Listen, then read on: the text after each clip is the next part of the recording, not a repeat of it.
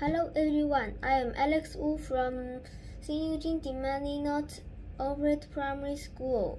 Today I will introduce one of my favorite books, Jane Eyre. In my mind, Jane Eyre is always a strong, simple woman. She looks small, but her heart is strong. Although she didn't have a good family and childhood before, she still lives strongly. She never bows to fate and finally has a good life.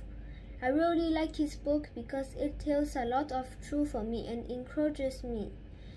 It tells me to face life bravely, no matter encountering all kinds of tests, but also to be strong enough to face the trouble. I really admire her.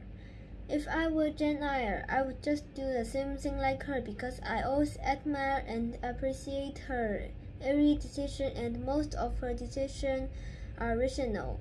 But if I am her, I wouldn't go back to Mr. Rochester.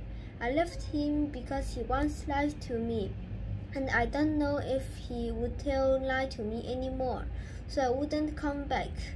I would to start my new life and new friends and live happily with my cousins.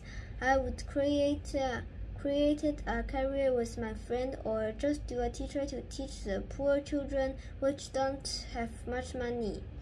There is a story of Jane Eyre and what I were Jane.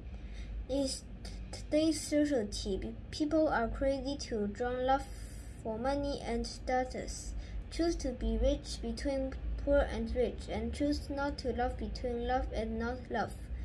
Jane never loves Mr. Rochester because of his money. That is one of the reasons that I appreciate her. Also, she is a humble, plain-looking woman, but she fights against an unfair fate.